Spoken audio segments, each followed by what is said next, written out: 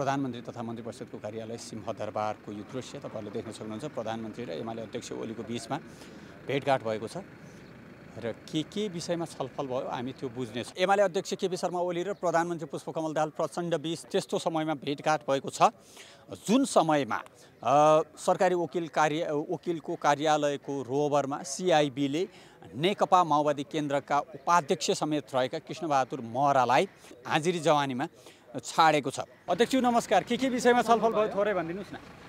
प्रधानमन्त्रीज्यूसँग राम्रो कुराकानी भयो। योभन्दा अगाडि पनि विभिन्न काण्डहरू मिलाउनका लागि जहिले समस्याहरू परे, चाहे सुन काण्डको होस्, चाहे भुटानी शरणार्थी प्रकरण होस्, चाहे अन्य प्रकरण होस्। यी प्रकरणहरू आउँदा शीर्ष तहका नेतृत्वहरू त्यो बेला सत्ता पक्ष भन्ने रहेन, प्रतिपक्ष भन्ने रहेन, यो लक्ष्मण रेखालाई नै मेटेर सत्ता पक्ष र प्रतिपक्षका विशेष गरेर देउबा ओली र प्रचण्ड तीनजना नेताहरूको भेटघाट हुने गर्थ्यो र ती भेटघाटहरूलाई सधैँ नै आशंकाको दृष्टिले हेरियो। अहिले बयान लिँदै गरेका विनोद चौधरी कसरी श्रीलङ्का पुगे? कि त उहाँले बयानै गर्नु भएको छैन, सरकारी वकिलले हामीले बयान गरायौँ भनेको कुरा गलत भएको हुनु पर्यो, जनतालाई छलछाम गरेको हुनु पर्यो। होइन, उहाँहरूले बयान गराएको हो भने बयान र बकपत्र नछुट्याएर उहाँले कतै बकपत्र पो गराएको हो कि कतै उहाँले घटना विवरण कागज गराएर त्यसलाई जनतालाई झुक्याउनु बयान भन्नुभएको हो कि यदि साँच्चै उहाँले अभियुक्तको हैसियतमा बयान गरे हो भने चाहिँ उहाँ श्रीलङ्का कसरी पुग्नु? मेरो गम्भीर प्रश्न यहाँ प्रहरी प्रशासनलाई मात्रै होइन, सरकारी वकिललाई मात्रै होइन, मेरो गृहमन्त्रीसँग पनि हो यो प्रश्न। महराको विषयमा पनि महराको विषयमा चाहिँ अब यसो पनि होला, मैले अघि नै भने हामीले एउटा अभ्यास के गर्यौँ भने उदारताको अभ्यास गर्यौँ अपराधमा। यो उदारताको अभ्यास गर्दै गर्दा हिजो कोही चौधरीलाई छोडियो, आज कोही महरालाई छोडिँदैछ। हजुरलाई तनमा दुख्यो कि मनमा दुख्यो कि भन्ने टाइपको भयो नि, होइन? यो त तपाईँलाई तनमा दुख्यो कि मनमा दुख्यो कि कठै भएर तपाईँ त अपराधी होइन भनिदिए दुनियाँले लिएर आउनु पर्यो, तपाईँलाई अपराधी भनेर भन्नु पनि पर्यो। भोलि तपाईँले उन्मुक्ति पाइहाल्नुहुन्छ, हामी त्यो खालको बनाइहाल्छौँ भन्ने ढङ्गले अहिले चाहिँ त्यो खालको प्रधानमन्त्री तथा मन्त्री परिषदको कार्यालय सिंहदरबारको यो दृश्य तपाईँहरूले देख्न सक्नुहुन्छ। प्रधानमन्त्री र एमाले अध्यक्ष ओलीको बीचमा भेटघाट भएको छ र के विषयमा छलफल भयो हामी त्यो बुझ्नेछौँ।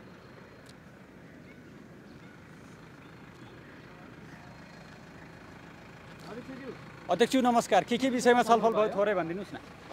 प्रधानमन्त्रीज्यूसँग राम्रो कुराकानी भयो। अहिलेको समसामयिक विषय अध्यक्ष नेकपा एमाले पनि समाजवादी मोर्चाको विषय कुरा के छ अध्यक्षजी? एमाले अध्यक्ष केपी शर्मा ओलीले अहिलेको समसामयिक राजनैतिक विषयमा छलफल भएको बताउनु भएको छ। दर्शकबिन, हामीले एमाले अध्यक्षको प्रतिक्रिया लिएका छौँ। उसो त योभन्दा अगाडि राजनैतिक दलहरू, उच्च तहका नेताहरू, शीर्ष नेतृत्व तहको भेटघाट हुँदाखेरि कुनै न कुनै आशंका हुने गर्थ्यो। केका लागि भेटघाट भयो भन्ने विषयमा विभिन्न अड्कलबाजीहरू हुने गर्थ्यो र यो भेटघाटमा के विषय हो त्यो खुलाइएको छैन। तर उहाँले भन्नुभएको छ अहिलेको समसामयिक राजनैतिक विषयमा छलफल भयो, सामान्य छलफल भयो प्रधानमन्त्री र मेरो बीचमा भनेर भन्नुभएको छ। जहाँसम्म समाजवादी मोर्चामा एमालेलाई प्रस्ताव गरिएको विषय थियो, नेकपा एमाले पनि समाजवादी मोर्चामा आउँछ कि भनेको थियो। एमाले नेताहरूले यसअघि नै अनिच्छा प्रकट गरिसकेका थिए। तर एमाले पनि समाजवादी मोर्चामा सहभागी हुने हो भन्ने प्रश्नमा भने एमाले अध्यक्ष केपी शर्मा ओलीले होइन भन्ने संक्षिप्त प्रतिक्रिया दिएका छन्।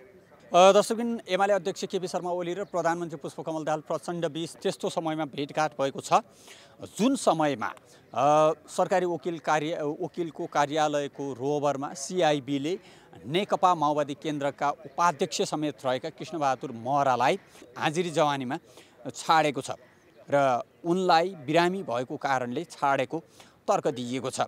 उनको स्वास्थ्य अवस्था ठिक नभएको कारणले यसअघि नै अस्पतालमा लगिएको थियो र अहिले भने उनलाई हाजिरी जवानीमा छाडिएको छ। विशेष गरेर शीर्ष तहका नेताहरू योभन्दा अगाडि पनि विभिन्न काण्डहरू मिलाउनका लागि जहिले समस्याहरू परे, चाहे सुन काण्डको होस्, चाहे भुटानी शरणार्थी प्रकरण होस्, चाहे अन्य प्रकरण होस्। यी प्रकरणहरू आउँदा शीर्ष तहका नेतृत्वहरू त्यो बेला सत्ता पक्ष भन्ने रहेन, प्रतिपक्ष भन्ने रहेन, यो लक्ष्मण रेखालाई नै मेटेर सत्ता पक्ष र प्रतिपक्षका विशेष गरेर देउबा ओली र प्रचण्ड तीनजना नेताहरूको भेटघाट हुने गर्थ्यो र ती भेटघाटहरूलाई सधैँ नै आशंकाको दृष्टिले हेरियो। कुन चाहिँ काण्ड मिलाउनका लागि भेटेका हुन् नेताहरूले भनेर आशंकाको दृष्टिले हेरियो। यतिखेर भने यो संयोग मात्रै हो अथवा अरू केही हो, महरा छुट्नु उहाँहरू भेटघाट हुनु, त्यो के हो यकिन छैन। तर अहिले पनि संयोग भने त्यस्तै परेको छ। रासोपा नेता समेत रहेका अधिवक्ता, कानुन व्यवसायी भनौँ, कानुन व्यवसायी मधु चौलागाई हामीसँग हुनुहुन्छ। उहाँले शिक्षा मन्त्रालयमा थियौँ। शिक्षा मन्त्री सुमना श्रेष्ठसँग उहाँले कुरा गर्दै अर्कै प्रसङ्ग थियो, तर गृहमन्त्री पनि आफ्नै पार्टीको रहेको, तपाईँ पनि मन्त्री भएको हिसाबले मैले पार्टी कार्यकर्ताको रूपमा एउटा प्रश्न राखेँ कि अहिले बयान लिँदै गरेका विनोद चौधरी कसरी श्रीलङ्का पुगे भनेर उहाँले प्रश्न गर्नुभएको थियो र यसको कानुनी आधार के हो, हामी उहाँसँगै बुझ्छौँ। नमस्कार, स्वागत गरेँ यहाँलाई। धन्यवाद। गृहमन्त्री तपाईँकै, अब तपाईँहरूलाई त सरकारमै भएको भन्ने बुझ्नु पर्यो। अब त तपाईँहरूले त गाउँमा टोलमा गुनासोहरू राख्ने भन्दा पनि सिधै यो फेरि हाम्रो पृष्ठभूमिमा ठ्याक्क पछाडिपट्टि गृह मन्त्रालय छ होइन, त्यही राख्दा हुन्थ्यो होइन। यो वास्तवमा के हो, कानुनी आधार के हो? अर्को कुरो सिधै त्यहाँ राख्दा हुन्थ्यो, आवाज पुग्थ्यो होइन। यो गृहमन्त्री तपाईँको भनेको कुरोमा चाहिँ मेरो आपत्ति भयो। गृहमन्त्री मेरो मात्रै होइन, गृहमन्त्री देशको गृहमन्त्री हो होइन, होइन पार्टीको सदस्य चाहिँ उहाँ पनि हो, मेरो पार्टीको सदस्य सभापति हो उहाँ, मेरो पार्टीको होइन। त्यसले गर्दाखेरि उहाँ अब गृहमन्त्री सबैको गृहमन्त्री हो। मैले यो विषयमा यति भन्न चाहेँ, जहाँसम्म तपाईँले अब विनोद चौधरीको विषयमा सोध्नुभयो, म एज एउटा कानुन व्यवसायीको हैसियतले पनि मैले के भन्छु भने हाम्रो फौजदारी कानुनमा कुनै पनि मान्छेलाई यदि अभियुक्त बनाइएको छ भने अभियुक्तलाई बयान लिइसके पछाडि अभियुक्तले देश छोडेर बाहिर जान पाउँदैन, पहिलो कुरा। कति दिन? दोस्रो 25 दिनसम्म उसले देश छोडेर बाहिर जान पाउँदैन, पहिलो कुरा। दोस्रो कुरो, तपाईँको अभियुक्त कायम भइसके पछाडि उसलाई बयान लिएपछि उसलाई छोड्ने केही आधारहरू हुनुपर्छ होइन। जस्तो तपाईँको सरकारी वकिलले छोडेको हो भने के आधारमा छोडिया हो? हाजिरी जमानीमा छोडेको हो या धरोटी मागेर छोडिएको हो, के आधारमा छोडिएको हो त? त्यो विषय पनि खुलेको अवस्था देखिँदैन यहाँ अहिले। र अहिले मलाई शङ्का के छ भने यो सरकारी वकिलले पनि त्यो विषय नखुलाएको र अनि उहाँ पनि श्रीलङ्का गएको कारणले गर्दाखेरि कि त उहाँले बयानै गर्नु भएको छैन, सरकारी वकिलले हामीले बयान गरायौँ भनेको कुरा गलत भएको हुनु पर्यो, जनतालाई त्यो छलछाम गरेको हुनु पर्यो।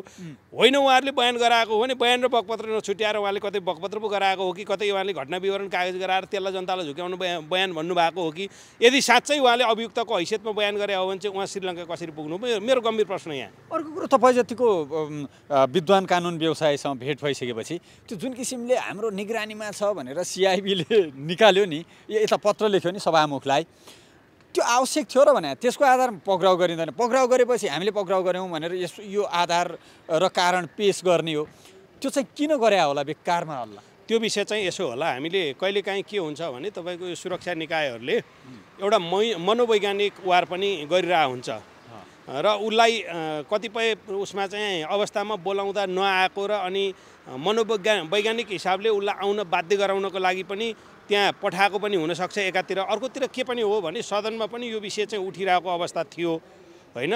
उसको पार्टीको भन्दा बाहेकका अरू इतर पार्टीका सांसदहरूले उठाइरहेको विषय भएको कारणले गर्दाखेरि पनि सांसदलाई जानकारी गराउनु पर्ने देखेर उसले त्यो जानकारी गराएको होला भन्ने लाग्छ मलाई त्यो विषयमा भनियो। र त्यसमा आपत्ति पनि जनायो विनोद चौधरी स्वयंले, यो हल्ला खल्ला यो स्टन्ट यो केका लागि आवश्यकै थिएन होइन। उहाँले आपत्ति जनाउनु पर्ने कुनै जरुरी छैन, किनभने 200 किता लिएर भए पनि त अपराधमा त इन्भल्भ हुनु पर्छ नि त उहाँ।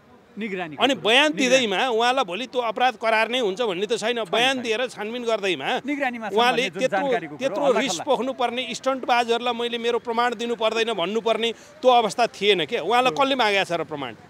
उहाँलाई त कम्तीमा तपाईँको वरिपरि शङ्काको सुई घुम्यो, शङ्काको सुई घुमेका कारणले यो विषयमा के हो तपाईँले चाहिँ बोलिदिनु पर्यो, सम्बन्धित निकायमा गइदिनु पर्यो, भनिदिनु पर्यो, बयान गरिदिनु पर्यो भनेसम्म नै हो। उहाँलाई त्योभन्दा बाहेकको स्टन्ट त्यसलाई नै स्टन्ट मान्नु भएको उहाँले हो भने अब त्यतिको सांसद भएको त्यस पछाडि उहाँ आफूलाई उद्योगी पनि भन्नुहुन्छ।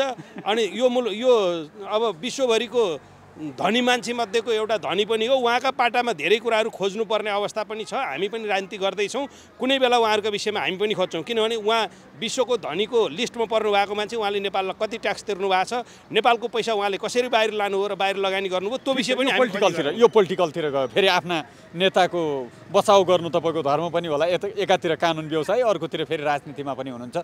त्यसलाई छोडेर अब त्यो पाटोलाई आज मरलाई हाजिरी जवानीमा छाडियो बिरामी भनेर होइन, यो चाहिँ कतिको उचित हो? फेरि आशंकाको दृष्टिले हेरिँदैछ। यो यसभन्दा अगाडि अरू सुनकाण्डमा पर्नुभयो, सुनपानी छर्किने चाहिने प्रयत्न त हुँदै छैन, त्यो तयारी त होइन होइन। यो शङ्काको सुविधा लिन पाइयो। यसभन्दा अगाडि यो अरुण चौधरीलाई पनि यसै गरी छोडियो। यसले एउटा गम्भीर आशंका के जन्माउँदैछ भने हामी अदालत र अदालतसँग सम्बन्धित स्टेक होल्डरहरू र जति पनि हामी कानुनका अभ्यासकर्ताहरू छन्, चाहे त्यो सरकारी वकिल पक्ष होस्, चाहे अदालत होस्, चाहे प्रहरी होस्, चाहे हामी कानुन व्यवसायीहरू हौँ, हामी सबै एउटा गलत अभ्यास गर्न खोजिरहेछौँ। त्यो गलत अभ्यास के हो भने हामीले अपराधमा निर्ममता होइन, हामीले अपराधमा चाहिँ त्यो उदारता देखाउँदैछौँ। त्यो उदारता देखाउनु चाहिँ नहुने अवस्था हो। यो उदारताले अपराधको जन्म गराउँछ र अपराधलाई बढोत्तरी गराउँछ। यो उदारता चाहिँ यो क्षम्य हुने कुरा होइन। हजुरलाई तनमा दुख्यो कि मनमा दुख्यो कि भन्ने टाइपको भयो नि होइन? यो त तपाईँलाई तनमा दुख्यो कि मनमा दुख्यो कि कठैबाट तपाईँ त अपराधी होइन भन्दै दुनियाँले लिएर आउनु पर्यो, तपाईँलाई अपराधी भनेर भन्नु पनि पर्यो। भोलि तपाईँले उन्मुक्ति पाइहाल्नुहुन्छ, हामी त्यो खालको बनाइहाल्छौँ भन्ने ढङ्गले अहिले चाहिँ त्यो खालको हामी छँदैछौँ। दबाब धेरै भयो, समाउनै पर्ने, देखाउनै पर्ने भयो। हजुर मानिदिनुहोस् है भन्ने सबै हिसाबले त्यही अभ्यास भएको देखिन्छ। फेरि तपाईँका गृहमन्त्री भन्यो भन्नु होला, त्यो हाम्रा गृहमन्त्री भनौँ ल, तपाईँ पनि त्यही पार्टीमा हुनुहुन्छ। फेरि गृहमन्त्रीतर्फ पनि त्यो स्टन्टबाज भन्ने कुरो जुन छ नि भाषा, यहाँ चाहिँ समाउनका लागि मात्र समाएको हो कि भन्ने त्यतातिर पनि तिर्सिएला फेरि यो शङ्काको होइन। समाउनको लागि होइन, मैले अघि नै भने म एउटा त्यो पार्टीको क्षेत्रीय सभापति, पार्टीको जिम्मेवार सदस्यको हैसियतले म आफै पनि पार्टीलाई खबरदारी गरिरहेको छु। मैले भनिरहेको छु विनोद चौधरी गृहमन्त्री मेरै पार्टीको सभापति हुनुहुन्छ। विनोद चौधरी आज उसलाई यदि साँच्चै सरकारी वकिलले बयान गराएको हो भने विनोद चौधरी श्रीलङ्का कसरी पुगे? मेरो प्रश्न प्रहरी प्रशासनलाई मात्रै होइन, सरकारी वकिललाई मात्रै होइन, मेरो गृहमन्त्रीसँग पनि हो यो प्रश्न। महराको विषयमा पनि महराको विषयमा चाहिँ अब यसो पनि होला। मैले अघि नै भने हामीले एउटा अभ्यास के गऱ्यौँ भने उदारताको अभ्यास गऱ्यौँ अपराधमा। यो उदारताको अभ्यास गर्दै गर्दा हिजो कोही चौधरीलाई छोडियो, आज कोही महरालाई छोडिँदैछ। यो यस्तो तपाईँले यसलाई आश्चर्य नमान्दा हुन्छ, किनभने हाम्रो प्रहरी प्रशासन, हाम्रो गृह प्रशासन, हाम्रो अदालत, यो सबै चिज आज तपाईँ सामान्य मान्छेलाई एउटा सामान्यभन्दा सामान्य मुद्दामा समातेर लिएर आयो भने 24 का 24 दिन राख्छ।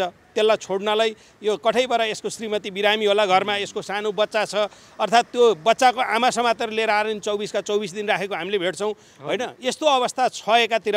अर्कोतिर चाहिँ के छ भन्दा आफूलाई राजनीतिक रूपमा चाहिँ प्रिभिलेज लिएका मान्छेहरू, आफूलाई ठुला भन्ने मान्छेहरूलाई एकपछि अर्को छोड्ने, उदारता देखाउने जुन खालको चाहिँ अभ्यास हामीले गरिरहेछौँ, यसले कानुनमा हाम्रो जुन आख्यान छ ठुलालाई चैन र सानालाई एन भन्ने, त्यो आख्यानको चरितार्थ गरेको अवस्था छ। र यसले कानुनले डिस्क्रिमिनेसन गर्यो। कानुनको नजरमा सबै समान हुनुपर्थ्यो। कानुनको समान संरक्षणबाट चाहिँ सबैलाई वञ्चित गर्नु हुँदैन भन्ने हो। संविधानले पनि त्यही भनेकै हो। संविधानका कुरा हेर्नुहोस्, हामी संविधानमा धेरै कुराहरू लेखिएका छौँ। संविधानमा लेखिएका कुरा अक्षरशः पालन हुनुपर्छ, ल एन्ड अर्डर हुनुपर्छ, संविधानवाद भनेर पनि हामी भन्छौँ। तर यहाँ सबै कुरा संविधान त चलेको अवस्था पनि छैन। यहाँ जसलाई जे मन लाग्यो त्यही भएको अवस्था छ। यी त सब भन्ने कुरा न, यी भन्ने कुरा मात्रै हुन्। अनि तपाईँले कस्तो सामान्य तरिकाले सामान्य हो भनेर असामान्य कुरा गर्नुभयो भने अब त हामीलाई बानी परिसक्यो कि यो यस्तो त भइरहेको छ, यो सामान्य हो भन्ने हुन्छ। त्यो सामान्य होइन नि, असामान्य हो नि होइन? होइन, यो असामान्यको नजरमा सबै समान पनि, सबैमा चाहिँ कानुन समान रूपले लागू हुने कुरा पनि यो सैद्धान्तिक रूपले यो, तर यो सामान्य होइन नि जुन देखिँदैन। होइन, मैले अघि नै भने सामान्य होइन। अपराधलाई उदारीकरण गरियो कसका हकमा भन्दा ठुलाका हकमा, सानाको हकमा होइन। म तपाईँलाई एउटा उदाहरण दिउँ होइन, तपाईँलाई म एउटा उदाहरण दिउँ।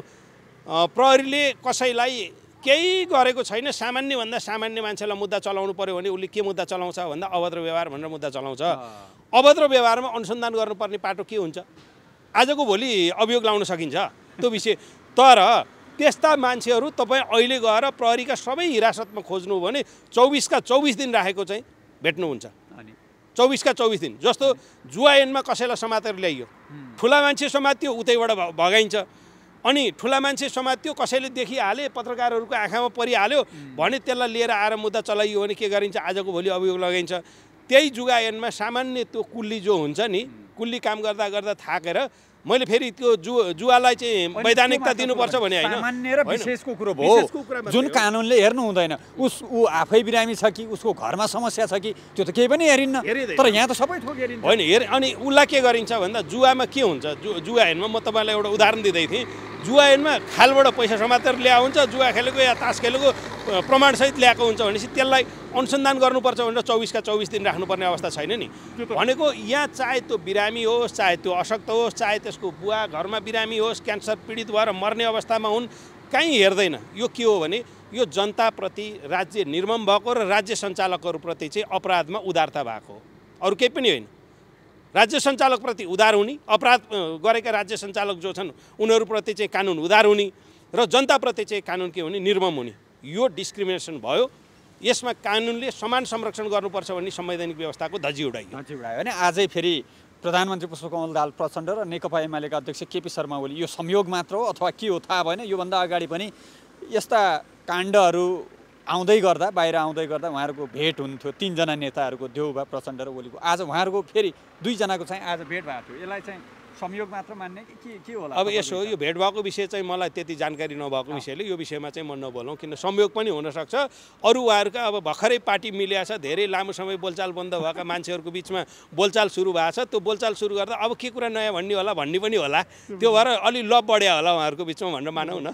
धन्यवाद तपाईँलाई। दर्शकबिन यो संयोग मात्रै पनि हुनसक्छ, तर प्रधानमन्त्री पुष्पकमल दाहाल प्रचण्ड र नेकपा एमालेका अध्यक्ष केपी शर्मा ओलीको भेटघाट भएको छ ठ्याक्क त्यही दिन जुन दिन कृष्णबहादुर महरालाई हाजिरी जवानीमा छाडिएको छ। र रासोपाकै नेता पनि हुनुहुन्छ उहाँ, कानुन व्यवसायी, जोसँग हामीले कुरा गऱ्यौँ।